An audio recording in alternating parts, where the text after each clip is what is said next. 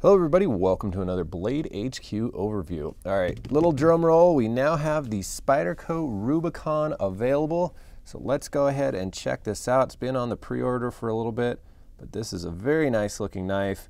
I know a lot of people have been excited about it. You can see it has these contoured carbon fiber handles, has that high sheen, very nice looking. And those are over a skeletonized titanium frame. It makes this knife very light.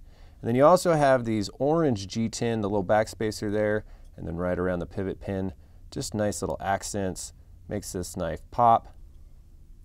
Pocket clip there is for right hand tip up only. Let's see how that sits in the pocket.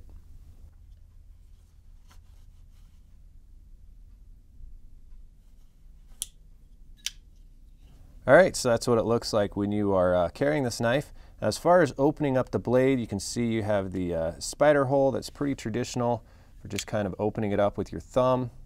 It is a flipper, however. Let me show you the lockup right there. And flipping action is really nice.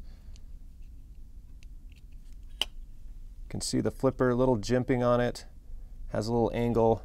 Just takes a little pressure with your finger. You're just going to slide that down the spine, and that's going to flip out. That's the blade that you're getting with this knife, S30V. And this knife was a collaboration with Peter Carey. You can see his emblem there a little bit. Has that spear point, nice belly there.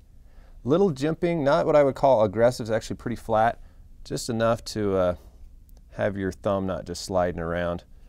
Very nice feel in the hand, like I said. Very light. See if we can see. You can see some of the holes there that they've drilled out of the titanium to keep this knife light. When I say light, I'm talking about 4.2 ounces. Go ahead and give you a measurement. Overall comes in right about 7 1/4, and you're looking at about a 3-inch blade there. So there you go, the Spyderco Rubicon. Get why the getting's good. Go ahead, click that Buy It Now button, head over to our website, and as always, thanks for watching everybody. Have a good one.